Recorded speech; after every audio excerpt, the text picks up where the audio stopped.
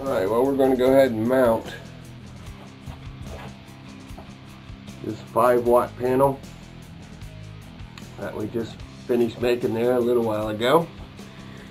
And this one runs at about 22 to 24 volts DC, and it's actually going to a charge controller, so it'll put a max output at 14.2 volts DC.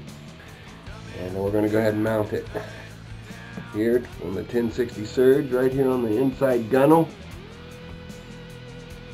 or the rub rail. Try to center it up a bit. Using number 6 screws.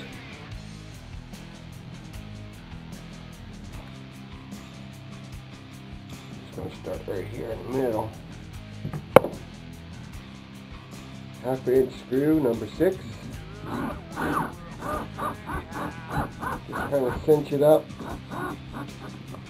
Don't have to get it too tight.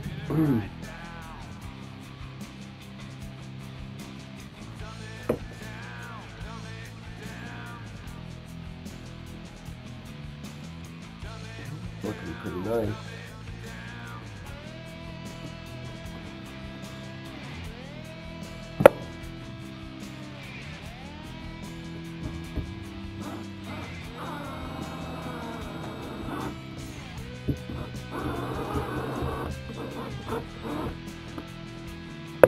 Remember, you're just cinching it up there. See how it looks here. Oh yeah.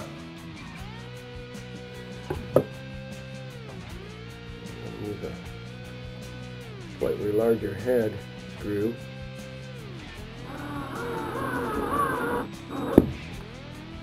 And remember, you're just cinching it up there. It doesn't have to be too tight. Alright, well, that one's installed. Looks pretty good. Just got to wire it in.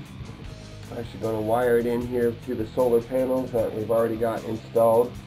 Wire it in parallel. This is going to add about a 1/4 amp of current. I'd say about 0.2 at the most amps of current. Once again, we're going to be putting one here on the port side. We're also going to have a little bit larger panel here on the aft seating area. Alright, well, let's go ahead and wire it in.